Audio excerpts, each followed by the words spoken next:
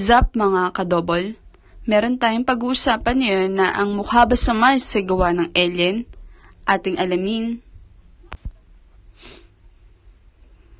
Noong July 25, 1976, habang nangongolekta ng picture ang NASA Viking 1 orbiter sa Sidonia region, matapos ma-review ang mga kuha ng Viking 1 ay nag-stand out ang picture na 035A72.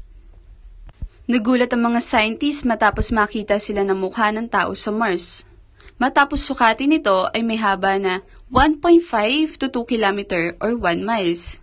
Ay sinukat kasi laki ito ng 6 hanggang 8 beses na sukat ng Pyramid of Giza. At may theory sila na ginawa ito ng mga alien at ito ay perfectly aligned.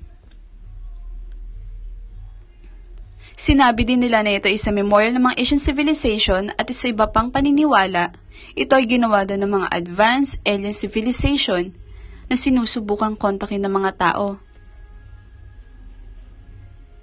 Hindi pa ito sigurado kasi hindi pa natin ito napapag-aralan masyado. Ito ay binalikan para kuhanan muli na larawan noong 2001 at ito ang kuha nito.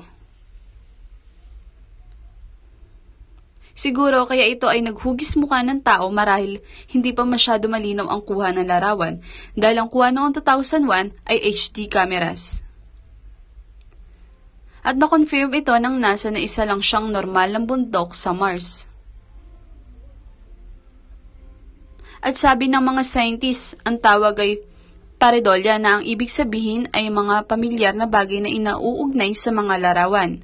At ang misinterpreting sa mga bagay na tulad ng ulap, pinipilit natin bigyan ito ng mga bagay na may halintulad sa shape at ito ay normal na bundok lamang.